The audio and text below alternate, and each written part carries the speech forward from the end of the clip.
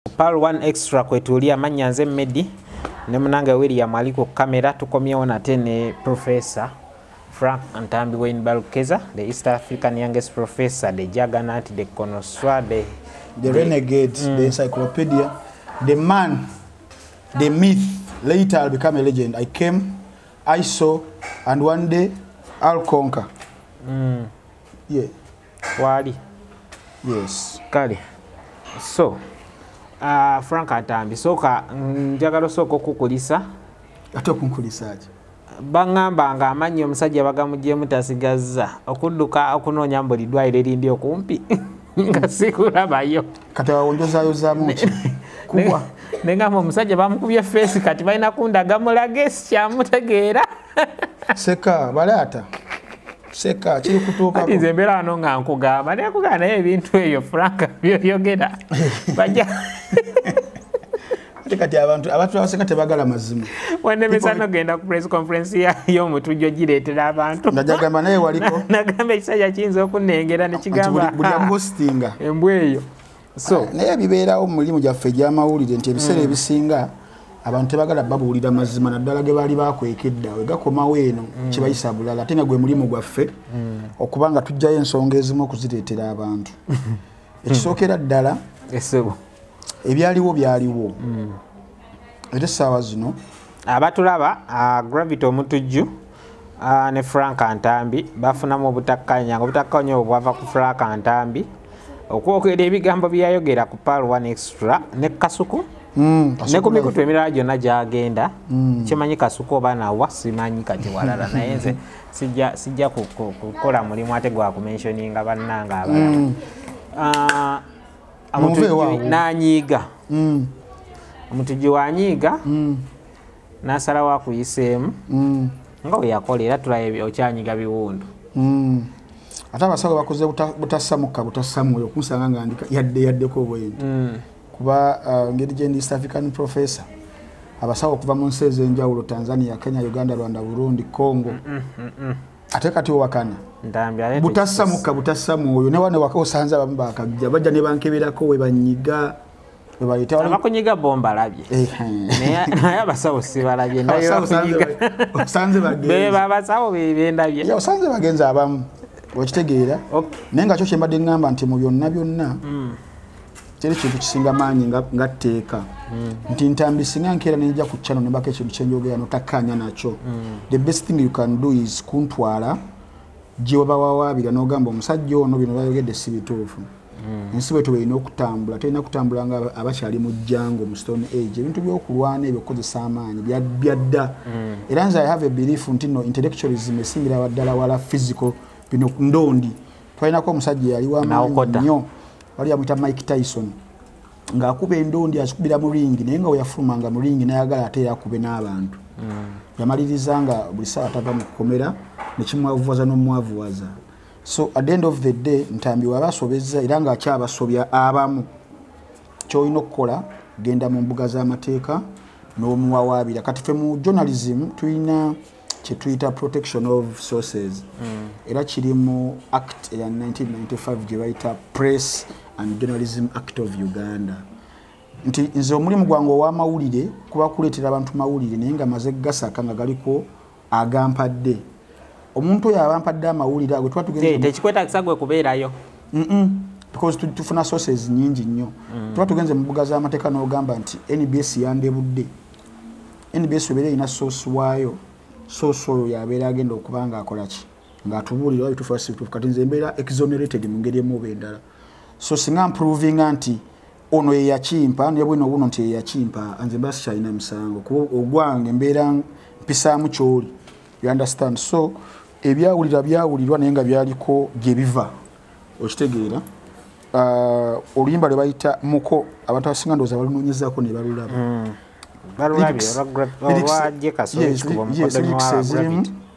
zikakasa ate nga Jekas mukoddomi w'omukulu okitegeera n'omukulu yennyini era waliwo akatambiira ke mwazannyawo ng'aliko NBS ebigambo byagamba nti naleeta mu public yasooka okukola ki okubireeta nze kizibu nnyo okuvayo ne njogera ekintu nga sikirinaako wenchi mtwena magulu oba tuzita references so I referred to two sources emunga yali ye nyini yabyogera eyokubiri yali ya mukodomi wenga yakuba oluyimba n'obubaka obwenjawulo so at the end of the day tumaliriza nti nze ngenze mu bamateeka kwa namunamateeka babiri omba mutaseka matte Hamza mulala muta luyimba zinalukola sensonga nazirekera bo n'abo buyinza okukira road police station okunonyereza bali bakukoze week eno yonna kuba ne ku fe tulinze akatambi nze kenninze nganze kubanga gravity ye yagambye takonangako nti kati bamanyira biri ebyokwekuba ebya stunt nti bali wa recording nze siri nnyo muntu ayagala kuswaza abantu mu ngeri eyo bendala era we bawazeewo omuntu akofloating segenda kukwata video tinjikwate njedage public nti uno yankubye naye mukama w'obuyinza ekirungi waliwo CCTV camera ate nze nali njirabanga recording ne ngamba okay yeah it will exonerate me so badejira vote anti recordinga nishya kati ze bamba teka odda banga linudde mu communication ne bifo byembeera mu kifo kya radio Simba nkimanyi bulungi so ekirungi aguliko omusango detectives abaguliko okunonyeza bali bakukwasiza maanyi era weekend bayiseyo ku radio Simba nakola statements abaliwo n'akatambi ndowooza saawa yonna kagenda kuba kabaweebwa so tuna tugenze mu mbuga z'amateeka atusinga kalivaayo era kaliraga ekituufu Ntambi wabaddala yadde alimba nti tebamukuba tebamutiisatiisa akatambi kajja kulaga nti ddala Ntambi abadde yeenoonyeza bibi okay ekikolwa kino ekya gravity omutugi kye yakolako kirekawa relationship y'abannamawulire ne ba artist okusinga nti at the end of the day fena tuyina omulimu gumu gwa kusavinga abantu omuyimbi asavinga abantu ng'ayita mu kitone kye ekyokuyiiya nange owamawulire mpita mu buyigirize bwange n'obumanyi bwange okubanga ntuusaako abantu information mu ngeri emu oba endala so buli omu alina style egya delivaringa nga artist wagamba nti nze ono artist adelivaringa bwati style ye nti ready yayimba bulungi n'eggono naye ate waliwo wizo yo weddoboozi esaakaavu it is a style okitegeera kati naffe mu mawulire mulimu alina style ya Ntambi nti tajja kwetiiririra kwogera kintu kyonna regardless wabanga akirinako ki bwino so buli omu ali mu kukola mulimu gwe naye the compromise is nti owamawulire yenna ali eyo si kirungi kwogera kintu kitaliiko ki kitaliko butena amagulu ebyo bigambo bijje ku Frank Ntambi kuba kati yalaika mu ngeri gye nkireetamu nze wembeerera omugumu nti yaliko omutwe n'amagulu okitegeera kati bakubeera nga balinayo gati baliko omutwe n'amagulu nze yalisinza n'okutya ne ngamba omusajja abadde namutuufu saligenze nambuga zamutika kola ki kuloopa obeera nga kyoleese kiriko wookijja that is the best thing nti mba mugenze mu mbuga z'amateeka naye at the end of the day tulina okuba nga tukolagana abayimbi ekimu kusinza okuba supportinga world over ebadde media muyimbi tasobola kuyimbirawo nga tewali media ate media singa esalawo nekulwanisa at the end of the day ogendagenda mu depression ne kaliya yesobola okugwa media fraternity ya Uganda abayimbi ate oba engeri etalimu bulungi ssente waliwo emikutu gy'amawulire egimu gye nagendakaawo naye nga bakulaga nti waliwo obumesagi obuyingirawo nti story temugiraninga naye mbagamba story yange temugenda kugiraninga naye kino kigenda kutuuka ku muntu wamu olunaku olw'enkya olaba yatuuka kubagenda okuripotinga ku FDC ebyaliwo awo nebakubaawo okitegeera wali omukyala gwe bakubira ddala awo emwa ne gijja omusaayi era nze omu kubaavaayo ne ŋŋamba let us fight for justice eri omukyalo ono nti naye ekifaananyi kye njagala okulaga wano munnamawulire gwe baakwata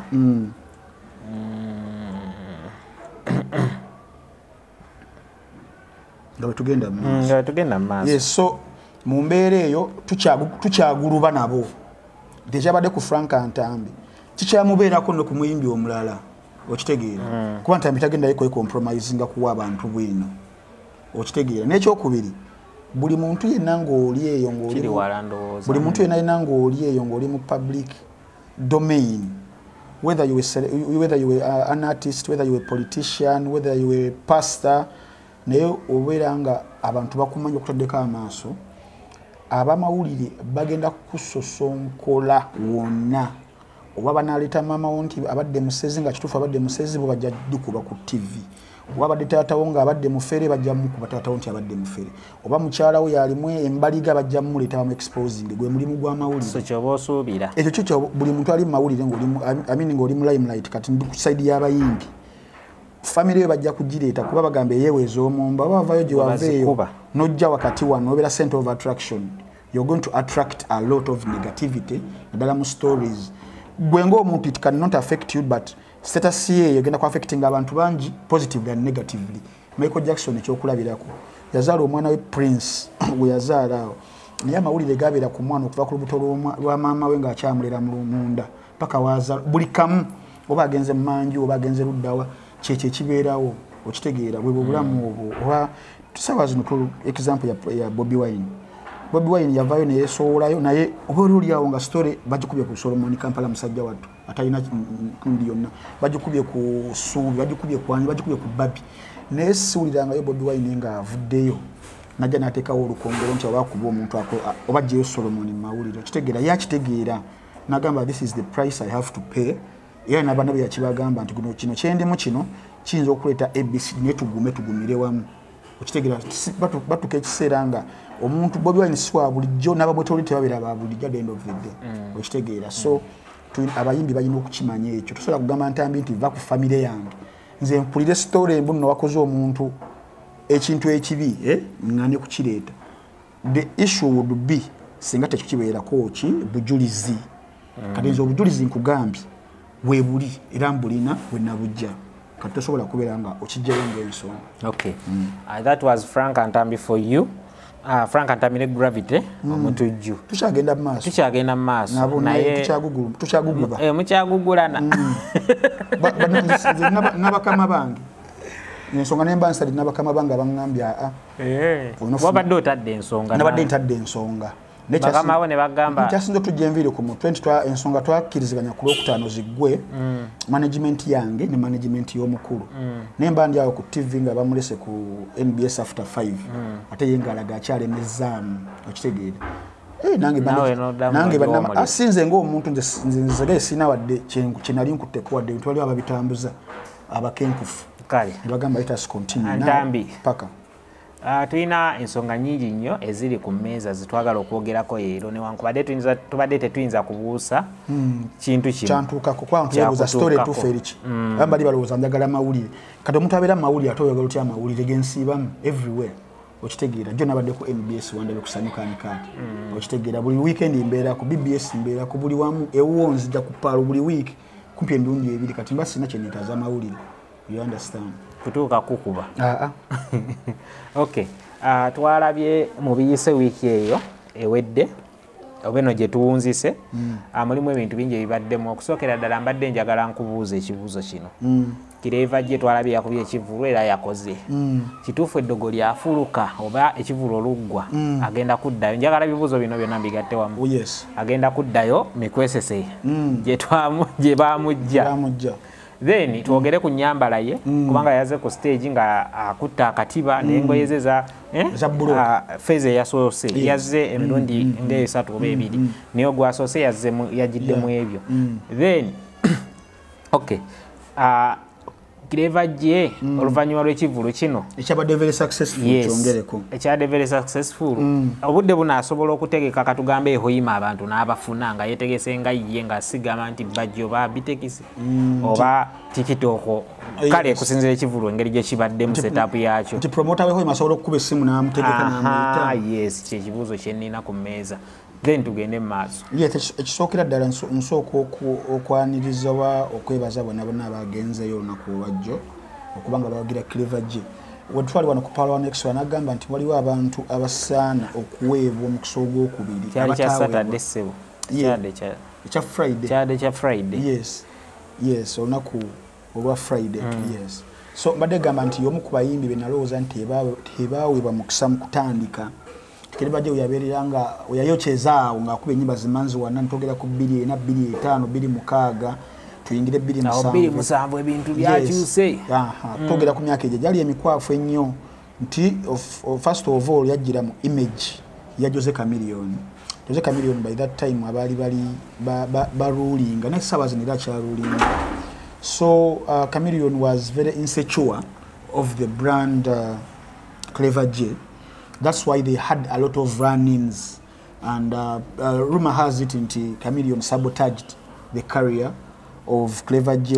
whom we believe they are cousins. Okusinziira ku bibaddewo ne singa badde ogoberera story ya Kireva gye abadde atubulira stories ez'enjawulo engeri Chameleone gye yamu antagonizingamu enteekateeka ze back then ebiseera ebyo so yali disservice ya maanyi okuba nti yagira mu brand y'omuntu okitegeera nekibeera nti oteekawo embeera ey'abantu okugamba nti singa abadde asobola okwezuula nga ye natajjiramu ono kati fan base etandika okweyawulamuko ate Chameleone nafuna sympathy nti waliwo omuntu ayagala okumuliirako kiringa walaba akaseera akaggwako muganda wange Timale ng'akozesa eddoboozi lya Tamale Mirundi era walaba nga Tamale Mirundi tikyamuyisa bulungi nga n'olumu asobola n'okumulumba ku mpewo n'amutiisatiisa okitegeera ekyaliwo ku pasita Bugingo omwana ono yali amwogeza nti abantu abamu tebaagala nnyo bageegenya era eno mu art mu Luganda olutuufu tugayita mageege so Clever gye mu kujja kwe yali geege lya Jose Chameleone kigambo tekivuma kiva mu kukola ki egege yes tekivuma kiva mu kugeegenya nga olaba Mendo Gege lya Museveni yes mukuchogera kiwulika bubi ne mu Luganda nakola Luganda ku one 11 ninfuna D1 ne air kasisira so mpulira tekivuma ne yafuna akasisira yes esebo so tekivuma bala explaininga embeera nti Clever yali Gege lya Chameleone era ne maasawo bitone kyakola sure baiti ekigambo kyogezaako kye oja kubuza omusajja ono wakatabo gwetero kula Mr. Chibuka yamubuuza naye okay kale yes. So nebitone naye omujjukira byajjirira nga ali mu sound ya Jose Chameleone era nawe ne betwala nga mizimu ate kati tulina bangi tulina Junior Saha tulina Junior Chameleone ate agona magege ne yate bano ngenda nonyako egege limu kwaga gali yes ate bano bo they are being comical nti bamayiminga kiri direct teba creating kujjamu okitegeera bano bo character bajambalira ddala yonna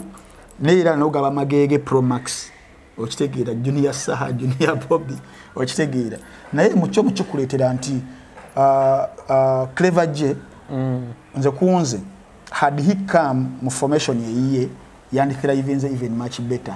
naye okubeera nti yasookera mu kubeera nti agugulana n'omusajja yali amusinga sente yali amusinga influence yali amusinga everything yamaliriza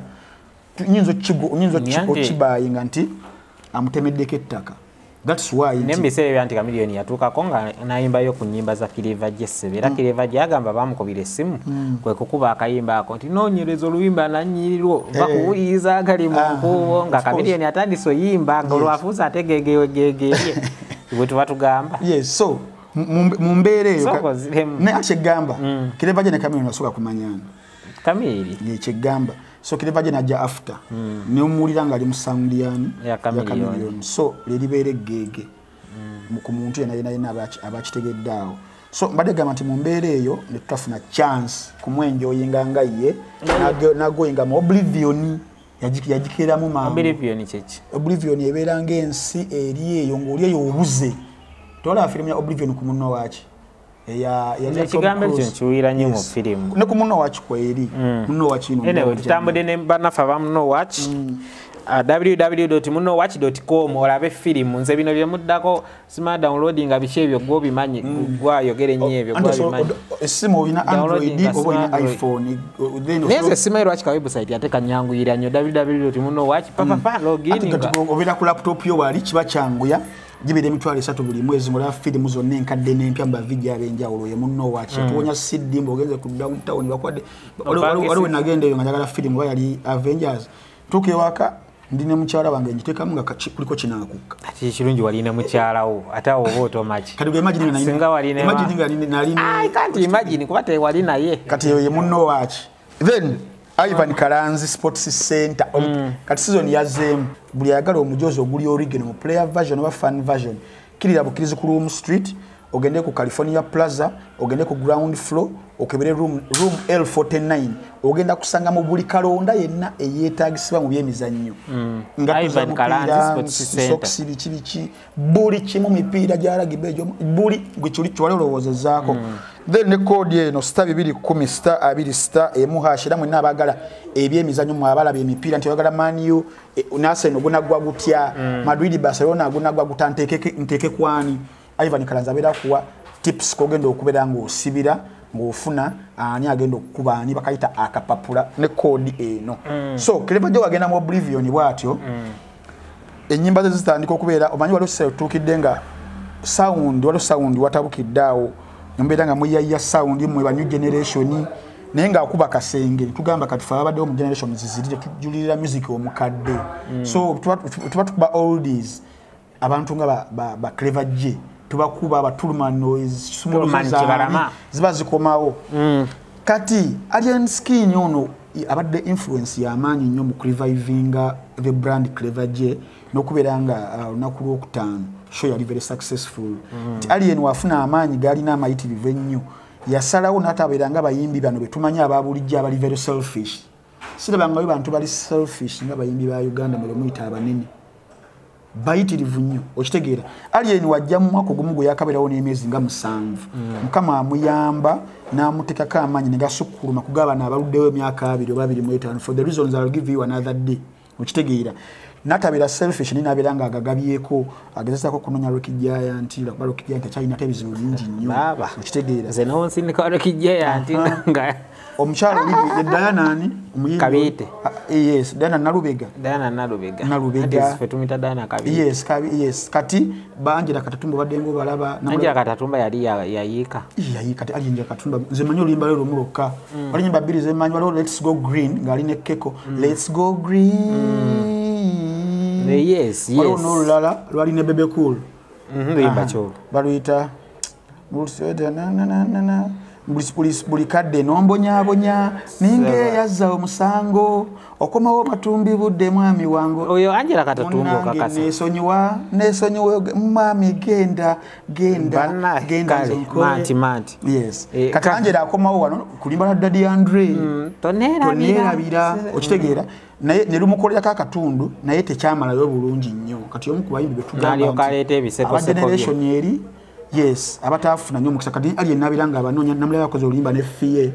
okitegeera kyagenda anoonya abantu ababirenga nakoze natiguka nnyo n'aluuna mu biro oba kiki bebe kakanye eddoboozi atiguka nnyo n'aluuna mu biro oba naye tusuubireyo aluuna tayamiyo ebirala kuba aluuna ye classic tavangako be bayimbi abeerawo nga bali appreciated yes so mbadde gamba nti test ya Alien Skin ebadde esinga obunene ebadde ya show ya Alien Skin ya Clever J nti amanya agagabe naye tukoorganizinga show ng'eyennene abantu banajja laba wagituuma erinnya nti Fangon Forest presents n'akyambala you understand ne credit endala nenjiwa Bajjo ne Abtex abakibaddemu wano nanti naye abonze nsubira nti babaze nti wano kijja ttambula nanti kati mukubala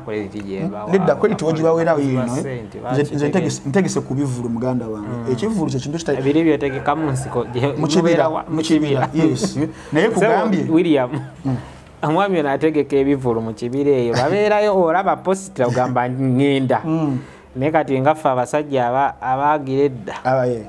abakkakkana wali otegeseko ku birthday notafuna wadde nategeka kawusi party nezibula sayimu nga tewali muntu yazze pressure nezirinnya yes so Bajjo ne Abtex bezuula bakuliramu we bati okitegeera I like their character. They can be comical, they can be outspoken, they can do everything. Era bafulumiza akatambi nti family ya Manja baganye family ya Manja okulinnyayo ne babalangira obulogo basiranya Clever J bamuloga bakola ki. So mu bukujjukujju bwabwe mu kubumba ekintu ekyo basoka ne bakitagingako mu eddogo tulizaayo ne babera they tagged along family ya Chameleon nti responsible, the Mayanja family responsible for the wars. That is WOES, not WARS. Wars of Clever J. Okitegeera. Kati ne kitekawo tokability abagala Chameleon ne bayomba abatamwagala by the way kituufu kati get supporting omusajja for sympathy bamusiranya. And before you know ne bangedako ne batagyanko ne Alien Skin Fangon Forest bakichiwadde ekipresent nze kugamba kyembadde gamba nti bakala mukuba bali ebintu bingi nnyo. So test ya Alien Skin yabadde yakula ku 5 nti omuntu gwe wadde amasanyalaze nga yali yagwa anazokukanga omukubye volts mekezo. So Alien Skin nazookuka okumuzengulu yes naddengu Clever J rather Clever J ne yamtaka amasanyalaze nazookuka. So webaza Alien Skin volts million yes nagamuteka kuno antamu ngosolo wala duka zino ze vampire yange solo kunywa omusayi nefa okitegeera kati Alien awadde abantu bangi nnyo omusayi naye abamu kati yakolo kijja nti ayi musayi gwayinza ogumuteeka mate Alien nagira daba ye Rocky okitegeera wagwa naye kyobadde obuuze ekyokubiri nti eddogo lyafuluse basobola omukubira essimu promoter yes ebiseera ebisinga ekintu ekibeera e Kampala kiditamininga nnyo ekigenda okubeera ewalala That's why abantu bafaayo nnyo okubeera nga show ye Kampala eno oba ogitegese oba osombye bantu oba okoze otya, but you make a statement on that show. Okitegeera kubanga ba promoters abalala bagenda kulabira ku kino, balabira nnyo ne ku promoters we bana abakulu nti bala mu abakutegese oba bajjo ba Keti bamuganda wange balunywa ategese jo steady. Webera nga kiri successful. Yesterday mpozi waddi wa 8 September ku Hotel Africana. Munana? Yes, 8th. Okay, September. Yes. Mbade manyo Kitoba waliyo marathon. 8 September. Okay. Yes. It's okay. Yes. So, mumbere yo nti buli promoter ali amaso gabadde gali ku show ene egenda kubeera wetya. Kubanga abantu abajja mu show nti ekitegekeddwa Kampala bafunye katugambe sijagenda nnyo mu numbers ne kangiragira nti bafunye abantu kasanvu oba ku mutwalo. Abantu abo abali omu tebagenda kubeera nti balowooza kyekimu bassa kyekimu myaka gyegimu egenda kubeera mix of abantu abayitirivu ennyo kugamba gundi eyo thinking yaabwe n'ebiringa ebyo nayo biri mu bantu beeyo terembala ogenda kusangayo abantu ng'agenda kujja bagira olwa sympathy omusajja biki ogenda kusangayo olinga amanyi olimba lwa manzi wanani lwamunyumira edda kwegamba nga bingi nnyo okitegeera. So I believe watabeerewo kikyuka eno period eno between now and December agenda kutandika okubeera nga naye ateekateeko ewa mu bitundu ebyenjawulo abeera nga afuna kasente. I believe kuba ino yabadde successful balina okubeera nga bakyongerezaako. Okay. Kali soko yogere ku nyambala ya Kiliva Jono ku lunaku lwokutaano. Kati ffe abasomye performing arts olwakyo tuyita character. What makes a character bintu bingi naye ebimu ku byo even the costume gy'oyambala ojjukira omusajja the character of Dube Sempata mu stocks bino mu stocks before Dube Sempata yali Hajibu Mali nti byayambalanga nkofiira y'ekisiraamu ebiviiramu obuzibu okitegeera. Ndabya abantu bangi nti obeera character nti noli ogenda kubeera Hitler mu muzannyo ogenda kujja oyambalenga ow'amagye bakuteeko chepe bakuteeko buli kimu okitegeera jengo oyambala. So ne mu music art is applied okitegeera. Obeera nga concert egenda kubeera ya Alien ya Clever J kubeera ntino eddogo lyafuluka. Story ya Clever J tuginyumiza emirundi n'emirundi tesaabazi nabadde ali mukuba mataffaali okitegeera nti ate abantu abasinga badde bazze kumuwagira lwa sympathy eyo kubanga afunayo kyafunako mu nsawo. So yena yayiiza set eyo yayiiza bulungi nti yaportrainze character y'omuntu abadde wansi ennyo n'agamba ogenda kwambala character eno ojje osooka oyimbire set esooka mu mbeera gy'obaddemu ng'omuntu wagamba nti you know what nze nkose muyimbi ki atanyiige kankose muganda yange Dati Nathan mukwano gwange kuvadde ng'olonda mwani ananyiganya atanyiige saawa zino sinnawona bulungi ndakumala okuwutawuta ku supu awera by the way ku Zanda waliwo kasupu akalungi ku Zanda Lounge akali awo ku Lubaga Road awo Kabuusu Zanda Lounge tubatumidde waliwo kasupu k'embuzi bannaye ka mulembe ngenda kubuulira ekiri ku Zanda Lounge maasawo so madde gamba nti show ya Jose Chameleone wagiraba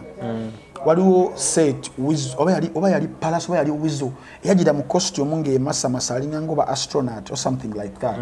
Tekitegeeza mbu nno Palace oba Wizo yayambali yali Wizo nti astronaut yabisoma no bisoma but ebera character nga kyoyagala oku-expressing essaawa eyo. So lwakuba nti no abasinze okumucriticizinga waliwo omuganda naye gwe nalabyekaawo yadde Calvin Kayanja ng'ali mu kumuyisaamu eggaali amuvuma nti singa omuntu abeera avuddeeyo n'akulengeraawo biki Kayanja they don't know performing arts tebabimanyi. Kayanja yagambye badde bazira bamuyimbi si mukubi w'amataffaali babimanyi. Omuyimbi alinayo ennyambala gye bagamba buno ye neri form nti uniform bazi batungisaza omuyimbi gyalina okwambala nedda okitegeera bambala outfits okusinziira ku character ne concept kwabazimbidde ekintu kye okitegeera. So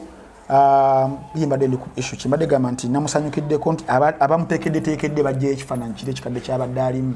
kuba setsendera yabadde nga akyusa nga transforming singa walaba video ya Thriller ya Michael Jackson buzombi obwo bwali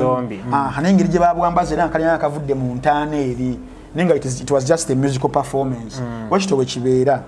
So ennyambala siginako buzi just abantu baffe nalaba critic abali mulimu ng'ogwange they have to equip themselves with a lot of knowledge kubanga bajja kweswaza okitegeera. Yes muganda Calvin kunswaza ate nga nkwagala nnyo. Kale ekivulu kino okubeera successful kirekawo amayanja family kubanga abantu bonna emundu baadde bazitunuza Mayanja family. Kikulaga amaanyi g'aba Mayanja family nti omukulu Bajjo ne Abtex probably tebali serinze nnyo kintu kino singa tebakitagira kolinnya Mayanja family. Okitegeera, these are the reasons. Mukitwanjulira mu kusookera ddala bagamba nti Mayanja family yakola ki yasiranya omwana ekyo ne kitambula ne tukubaganya empawasi kituufu kitegeera wano wadde nga on the eve of the concert ku lunaku lwokuna nalaba nga Bajjo ne Abtex bafukamidde bagamba Mayanja family tebasala wadde luguudo luli okubeera nga bajja babagobye oba kitegeera nti bamanyi mbuno bagenda bafunirako eddaala babire nga bambukirako kati the revival of Clever J, it can't do anything to the legacy of the Mayanja family. Mayanja family, we are talking about Jose Chameleon, who is Joseph Mayanja. We are talking about Weasel, who is Douglas Mayanja. We are talking about Palazzo, who is Pius Mayanja. See, Elizad. Pius. So, both Ababasatu, they've done it all. Saidiawe. Chameleon is probably the undisputed Ugandan artist of all time. Kubantu abasinga, though it is arguable. Okitegeera. Weasel, before the death of radio, she yali yakoze in that duo tosobola kisazaamu. If radio had no Weasel, radio tiyandibadde radio kiyafuuka. Oba okitegeera, they complemented each other definitely. Okitegeera. Wakiri mu partnerships wabeerawo compromise. I mean bakiyita batanga obeera mu relationship omukyala ayambako n'omwami n'ayambako ne muzimba wadde olina sente empitirivu nga tolinako idea ya mukyala gaba n'entambi lekerawo okunywa sente ozisaasanya nnyo. You might not build yourself okubeera ekyakabi. Bakiyita batya wire ekyo? Bakiyita complementing. Yes, so Weasel could complement radio. Era okusinga oteekamu ennyimba zaabwe nojjamu vasi ya Weasel ng'ebadde kuli muto n'ogijjamu olaba nga tebalinyumye nga bwe lwakunyumira. So the contribution of Weasel to the duo Radio and Weasel tosobola kugijjawo. Same as asembyeyo Pius Mayanja Palazzo. Ti Palazzo era kati saawa zino kasaya amala okukola ekivulu kyekyo yeetingirira nga naye before that kivulu kale before lockdown Palazzo ng'erinnya w'olyogerako olina okwongerezaako muganda wa Chameleon. Kyatuka ekiseera nga Palazzo ng'erinnya lyeyimiridde asobola okwekubira show nekyala nekituuka nga y'omu kuba yali asingwa okuseera. Yakyogera. Yes. Ne ba promoters singa obabuuza kibola bamuviirayo nnyo ne basiba ekikookolo. Okitegeera nga aleeze ng'amaanyi gaali mangi. Okiraba. So okukomawo kwa Clever J, I don't think kwenda bateeka mu competition y'emu tandika okubeera nga tusalawo kwani asinga nedda bali bakikolerera dda. Ono yali yakolakolako olubimbi bwe kati akomyeyo ku lubimbi we yaluleka alina okuddamu okulima abatuuse babo batuukayo somewhere ku lubimbi olwo. So I don't think waliwo ekibi ennyo kyekigenda okukosa Abamayanja baagumira buli kimu ate nabo kinyumidde nnyo okubanga amidst of promoting Clever J bapromota bana babiri Mayanja family tebavaayo at any day kubanga bateekawo resistance ku bibogerwako bakireka ne baba driving erako ne babalinyirako eddaala and that's why the concert so oli agambye eddogo lyafuluka kati ekyo bayinza oba tebakyalina maanyi ago. Omanyi waliwo omuntu g'otunulamu eri waliwo kyebaga nti omuntu akutunuddemu spiritual n'agamba ono tetujja sobola nga kageze. Kasajja kakuyimbira ne kagamba mwabijja bimunyumya ebyennyanja nga n'abavubi abasiba ku nnyanja teryali na bwino wa nnyanja obola okupanga Joseph Mayanja ne bakagamba dda nti kalogo ne kabakubira oluyimba ne Sebata yagamba gwa Eagles teri baddogo nyawo bonna babagamba nti balogo buli ne gundi nagamba Red Banton abayimbi balogo sinza ne Clever J abamulogo so ekyeddogo weza ddogo basi ddogo ekabuli mukama ina koseri yamuteekera. Okay kale tulinawo saga ebadde etambula wiiki eyo so basawo ne bannyabo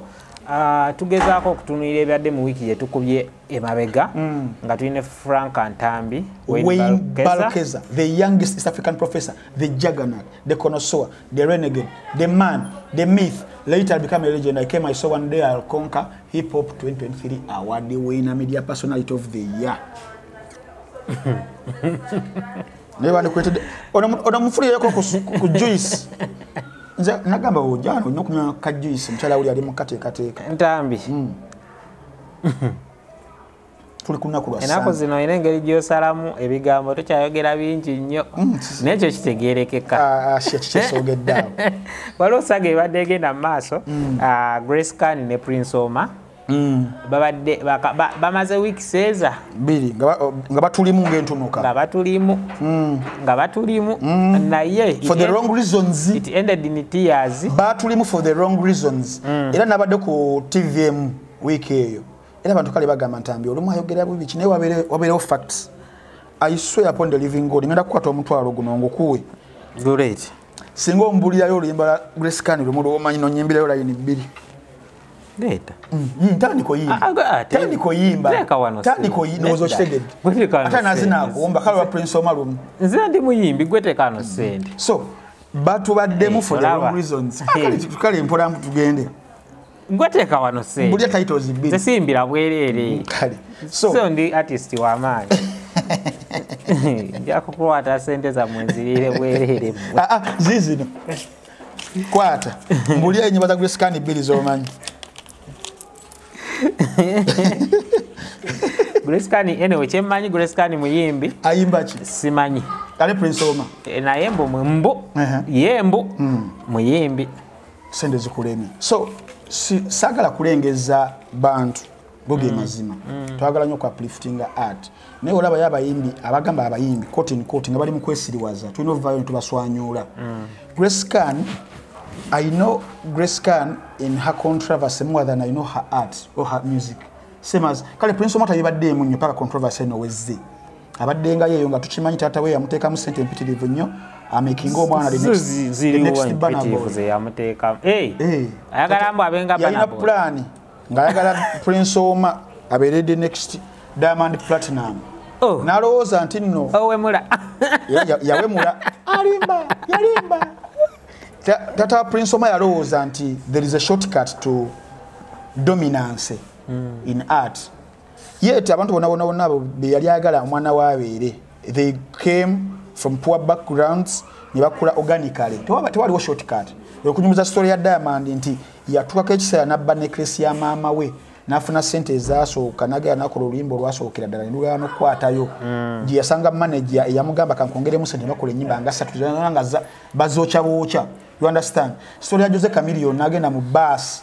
nga talina badde watula nabeera mu corridor nagenda Tanzania Kenya nasanga Bebe Cool ne asolinga nakumona olimba Mama Mia okitegera musajja wange bobiwine musajja wafu enseneneze yakwata okitegera nti wekityo teriyo shortcut n'obugenzo mba Whitney Houston bus strugglinga nagenda mu church nagenda wa Aretha Franklin nagenda wa Chaka Khan bwatu paka yafuka Whitney Houston kati Prince Oma balowooza nti okwata sente n'ogabira aba media n'obagulira ebyapa as I hear bajja ndebula as I hear n'okwata sente n'ozuwa ba DJ n'okwata sente n'ozuwa ba promoter which is not si kibi because tuli mu business ntikikola naye waliwo yakisusiza nga tata mbu ayina ne byawe ebyapa bazimbe nako nga ali that desperate for his boy to become a star wakitegeera nati yagamba mbu yateekawo budget ya milioni 600 wadde oluyimba zasukana laba wamuwa erinnya lya Prince King Fine nayo ngenge tekonyo ate so gwataddemu olukaga laba wakola erinnya ensobi namuyita Prince from where wakitegeera olwo amannya agasera he thought agenda bela Prince wa music wa Uganda bagenda bela Prince oli America mutegedde yali generation ya Michael Jackson nani amutoma kitawe waye yabyetuma tata si atuma tata apampalinzo omwana kuva ku the word go omwana nga naluna kulumu that's why tata sawa zino kimuluma nnyo okubeera nti omwana asalo n'agamba ngenda bela na Grace Can tata namugamba nze oyo mugobi tata nze kunze I don't think nti omuzadde wadde we respect all our parents naye mulimu decisions ezimu nga abaana ffe abalina oziteekinga kadi ensonga z'omutima ensonga za love me I don't think nti niwasobola obbayo omuntu nobeera mukadde wange gwensinga okwagala maama wange naŋŋaana omukyala gwe njagala okuwasa era nja mukyala nyiga mugaye maama nze njagala ono ate wabeera nga muzadde ali understanding ajja kikkiriza tata wa Prince Oma ensobi gye yakola though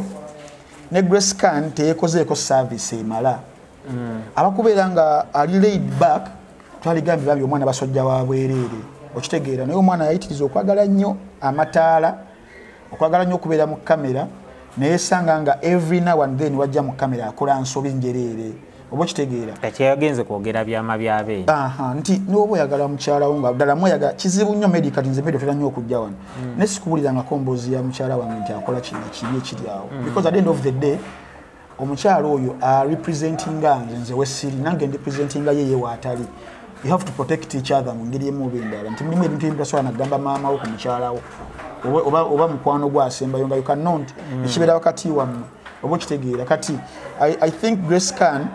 naye olaba ffe abaana bakulidde mu ghetto ffe abaana abasinga ate empisa kuba background yaffe ebeera laid back nnyo nga tumanyi oba okitegeera naye ate Grace Khan naye akulidde mu mbeera eyo naye ate ndowooza ye ate yayigayo kintu na kimu mukama akuyambe Grace Khan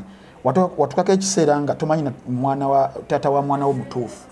yali amumanyi tata wa mwana yali yeeganye nze gambye etukako ekiseera nga tagala kwogera oba okitegeera abasajja abenjawulo bamutaagingako kididi wamuwulira oyo mwana wa oba okitegeera so neyeteeka mu mbeera eyo ate Prince Omar naye naavaayo neyeegaanira ddala tebeepiikyangako ensonga n'azoonoona naye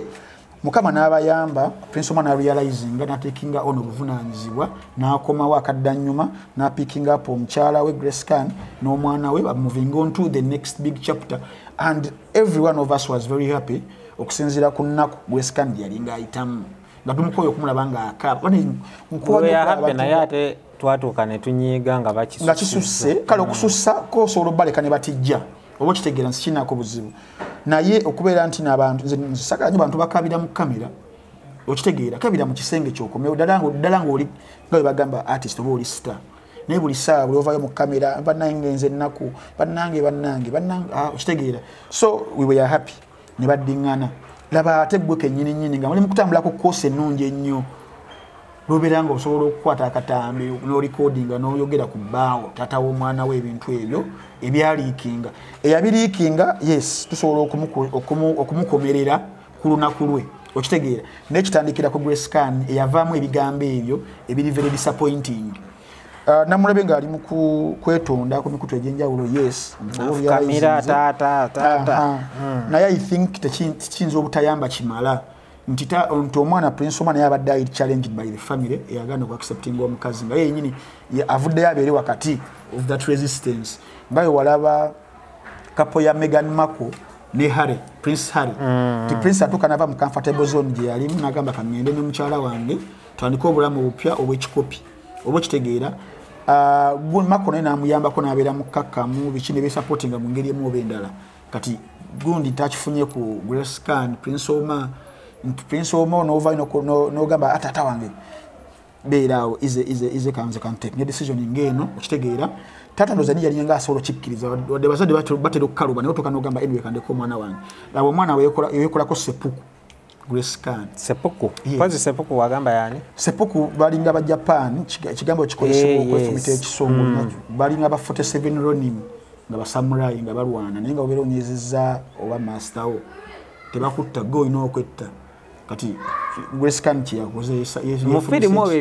ebyaddala genda osoma obutabo bwedda obwa Japan bwabasamurai balemayira ogenda kunsindikako muno wakimane firimu kweri ya Keanu Reeves bagita 47 Ronin naye nga yebiri ebitabo byogera ku mbeere so Grace Khan katusabe waliwo mukwano gwange owa Dembe FM Talk and Talk Edison yavaayo ku Saturday n'agamba nti akikakasa Grace Khan ayinza obakozesa ebiragala ebyamaanyi ebiyinza okubeera nga probably tuli wano tugamba batutamye basusiza naye nga byonna byakola abikola ali under the influence of cocaine okitegeera kisendi asibyewo ne ssente nti oba omanyi gwe media wakana nnyo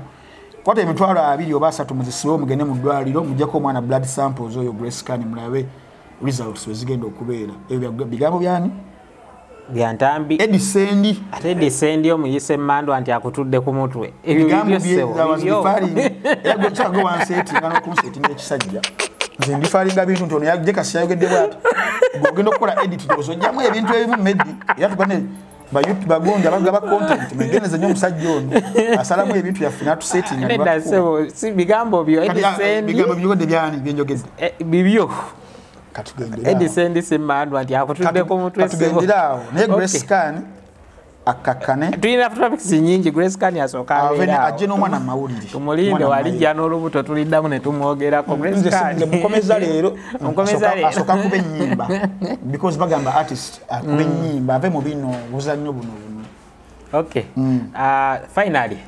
battle ya Cindy ne Shiba confirmed. Battle kazanyo si kazanyo. It is a musical battle. Naito chikubira nyate kusaidia Cindy kuba buli wenkusanga obero chikubira nnyo kusaidia Cindy. Katoberanga ngamba nti tuba mu argument ya Katonda ne Satan sekubira nnyo kusaidia Katonda. Yeah, it is okay naye kitwale nti anyway kale tugende maaso. Nkugambye tuli mu battle ya Katonda ne Satan anyina amaanyi. Nze busaba nga njogera Katonda kati ngojo ngamba naye wekubira nnyo Katonda naawe Satan talinayo birungi. Satan talina birungi. Kati ku battle ya Cindy ne Shiba ebyadala nga kati kambere professor waddala critical analyst sigenda bafani ekyo kyenjagala naye gwe okuddaawulira kiika. Yeah, I love Cindy's music. Kyosobola kikweka kale kisobola kikweka naye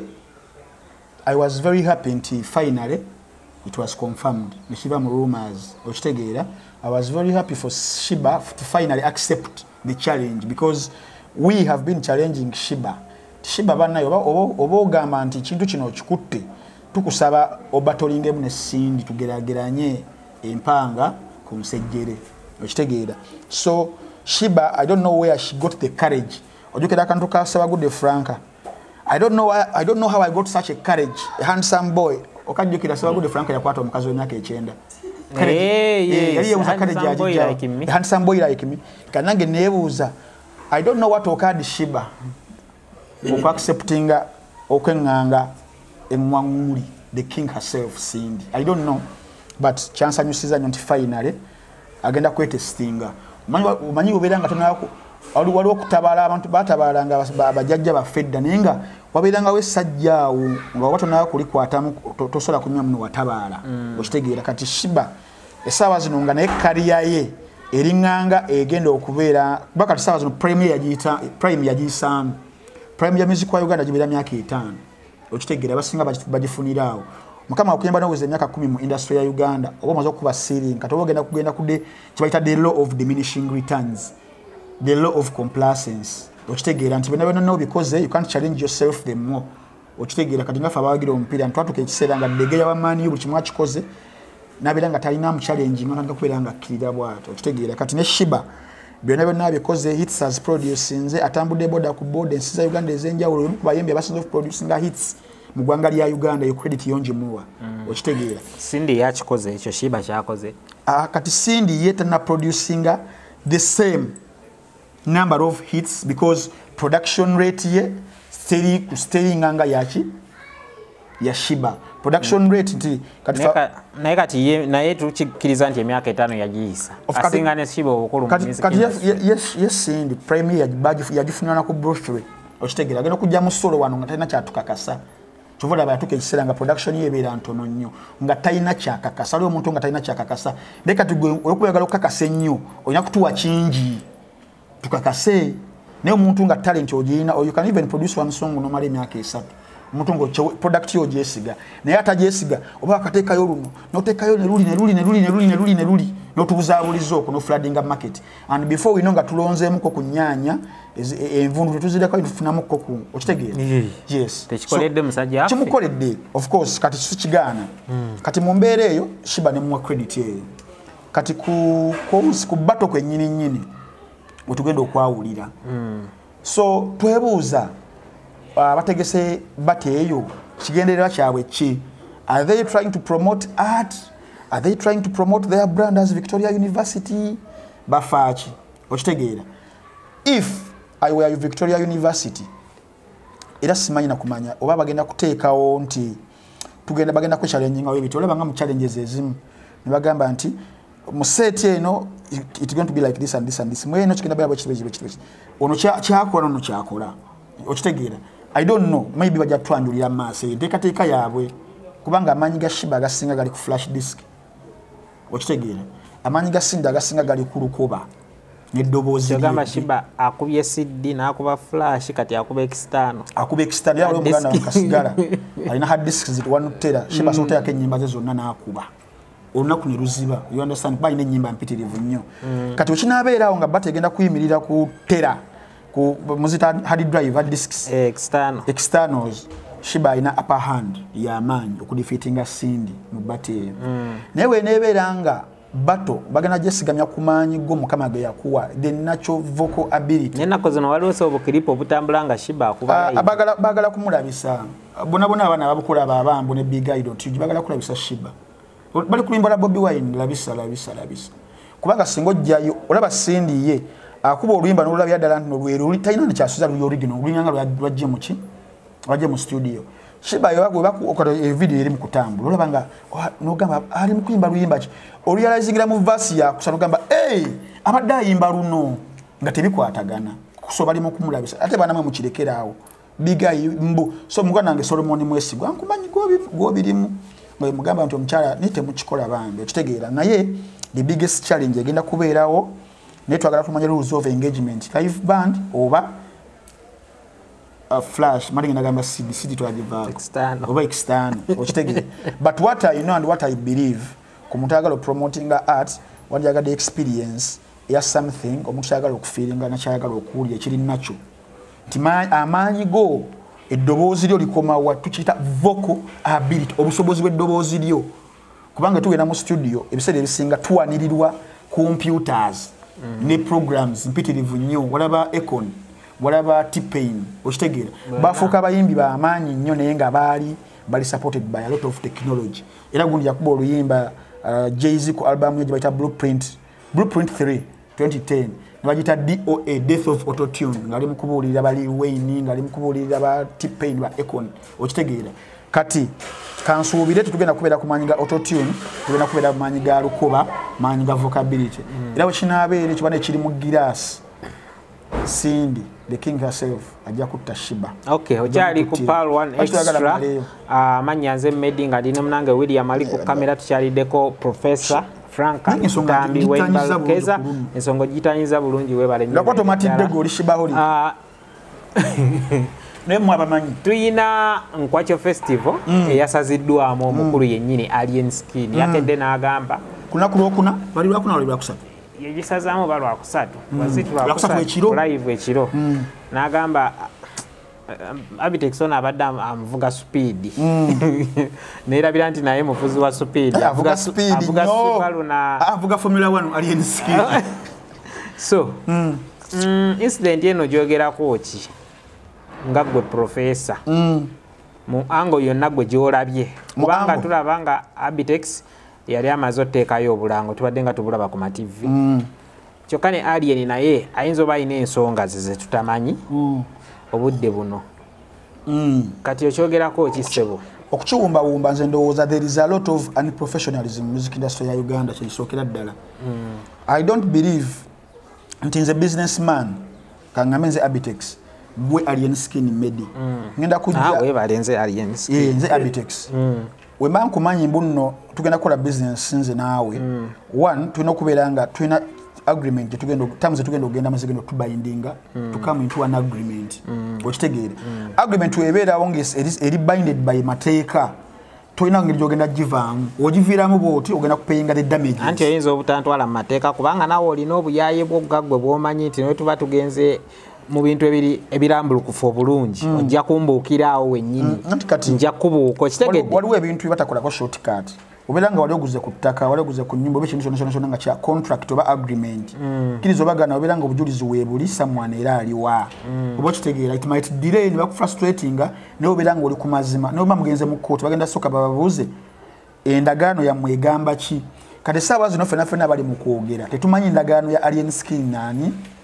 na Abtex yali etya mu kubeera nti bagenda kutegeka ekintu ekyo okitegeera I think yabadde gentleman's agreement nga wekyali ku Freedom City and I would also want to believe nti ebyali ku Freedom City fe abantu kyetwasuubira ne kyetwalaba Alien Skin zesi kyeyasuubira si kyeyalaba in terms of kuyingiza oba okitegeera that's why eno show eya Nkwacho Festival yatunuddemu neyeefumintiriza najjukira ekyamukolebwako emabega n'agamba this time around no nti nga n'ekirungi I think tewaliwo agreement era ng'omuntu asobola okukibuukamu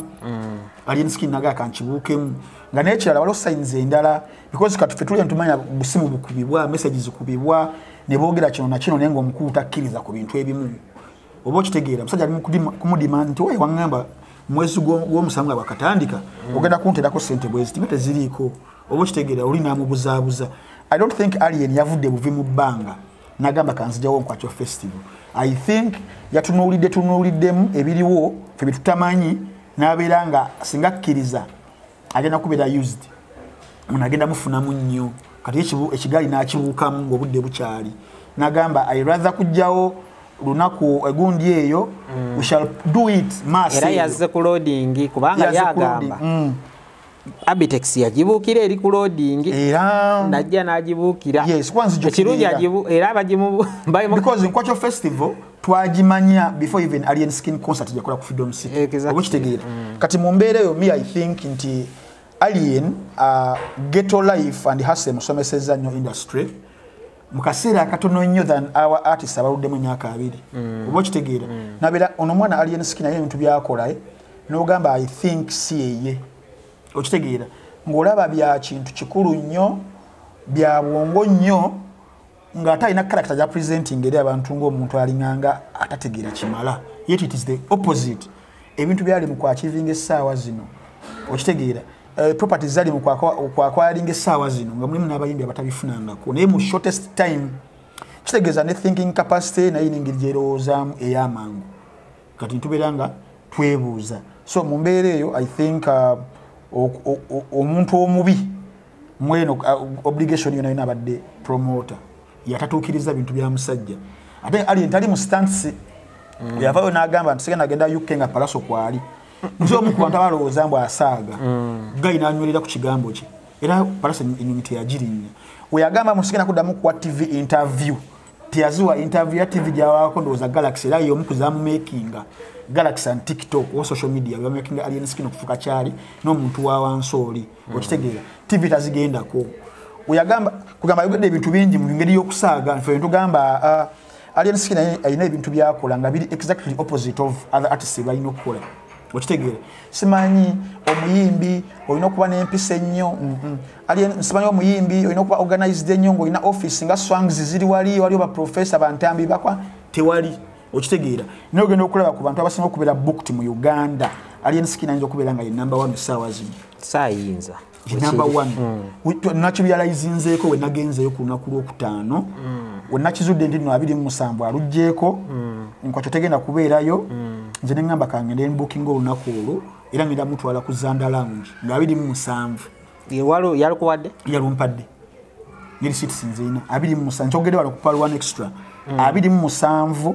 omwezi ogwo guno gwe tulimu ogwa August olunaku olubadde lwa Nkwakyo Festival nze Alien Skin ndumubuukinzeeko ajje tugenda mu kituyise tuddugaze emmeeza ne Alien Skin ku Zanda Lounge esangibwawo ku nkulungo omanyi kikuba ekiva eri ku kyaki erubaga n'okkirira kati waliwo enkulungo awo round about n'obeera nga kkirira ku papa po ekyo kikuba kati baba wakatandikako blocks Zanda Lounge awo esangibwa tugenda kumutegeka bulungi nnyo ajja ayimbira abantu bonna bano banva Kabuusu Balubagande Bakibuye Nyanama Kabowa Busega Nateete Mengo Bakuli ludda wonna wasaanikiddewo yes Alien Skin amasannyalaze agenda gatulagirawo nga 27 ku Zanda Lounge okitegeera nzirage ni opportunist nalabye ngamba 27 luno kujja balutukolera Alien Skin essaawa zino first rising artist and the hottest artist in Uganda so le muntu yanjagadde okubeera nga ajjako mu kifo kye naye siganye munongoze ku Nkwakyo Festival nedda ekyali ku loading wabula olunaku lwe nafunye nga 27 Alien Skin ngenda mutegeka Frank Ntambi of Uganda era mujje mumpagire n'obulango Pal 1 extra kangene nkole kasente nja book olunkolere ku bwereere tuvudde wala sibuiro ba network tuvudde wala 27 ngenda kuleeta obulango ku Pal 1 sigenda beera nga gumba promoter abatasasula yesewo nze kyegenda baya akagwa nkwe sente okay nga tumaliriza nga 27 guno omwezi gwe tulimu gwennyini Alien Skin ku Zanda Lounge lunaku olubaddeko Nkwakyo Festival tetwogera nti Nkwakyo Festival